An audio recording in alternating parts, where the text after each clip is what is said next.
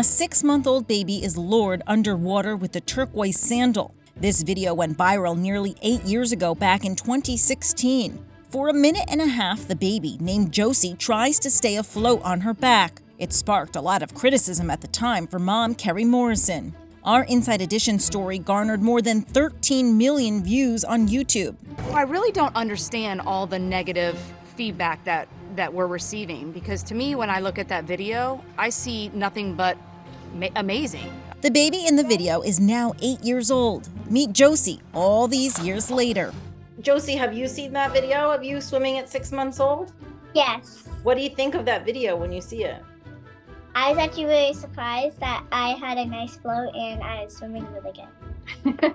From all the lessons at an early age, Josie has become a really good swimmer. And by the time she was 2 years old, she could swim the length of any pool, dive for toys, somersaults. Keri says she wanted Josie to learn the infant swimming resource method so young because her oldest child, Jake, drowned just before his 3rd birthday. In 2014, Keri founded the Live Like Jake Foundation that has provided over 3,600 scholarships nationwide for kids to take swim lessons. We saw the value in the ISR self-rescue lessons, and we wanted to make sure that they were available to families that can't afford them because they are expensive. 3 years ago, Keri opened an indoor swim school near her home in Palm Beach Gardens, Florida. 60 to 80 kids are taught to self-rescue at the facility that's open all year round, since Keri says lessons tend to be seasonal even in Florida. It was important because of Jake's accident, being at the end of November, that drownings don't stop. Drowning knows no season. Drowning is a leading cause of death for children. In the U.S., more children ages 1 through 4 die from drowning than any other cause of death.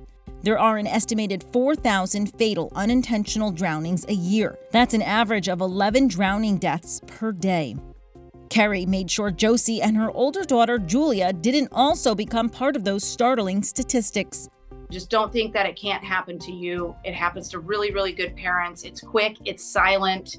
And the only way to prevent it is the layers of protection, and one of which is self-rescue swim lessons. Think back, looking at that video now, how glad are you that you put her in those swim lessons?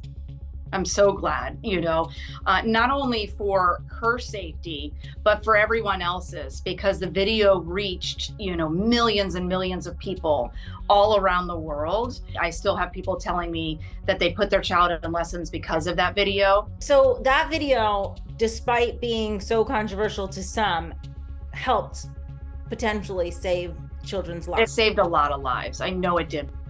I'm Lee Sheps for Inside Edition Digital.